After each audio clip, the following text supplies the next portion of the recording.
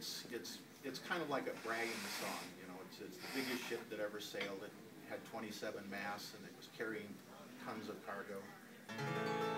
Anyway, it's kind of a fun song.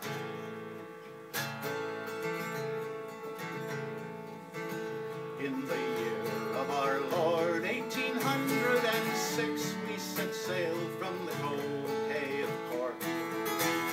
We were sailing away with a cargo of bricks for the Grand City Hall in New York.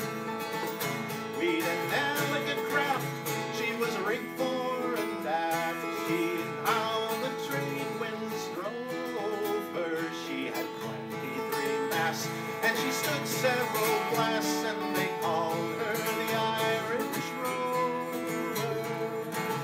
There was Barney McGee from the banks of the Lee. There was Hogan from County Tyrone. There was Johnny McGirt, who was scared stiff of work, and a chap from Westmeath named Malone.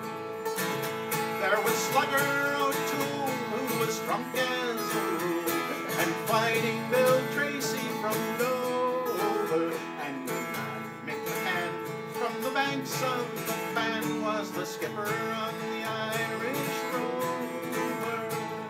Now here's what they had inside. We had 1 million bags of the best Sligo rags. We had 2 million barrels of bone. We had 3 million bales of old nanny goats' tails. We had 4 million barrels of stone.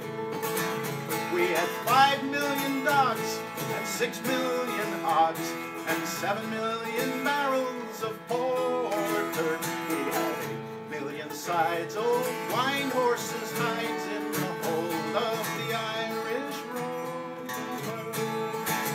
Well, we had sailed 7 years when the measles broke out, and our ship lost her way in the fog, thick fog, and the whole of the crew was reduced down to 2, just myself and the captain's old dog.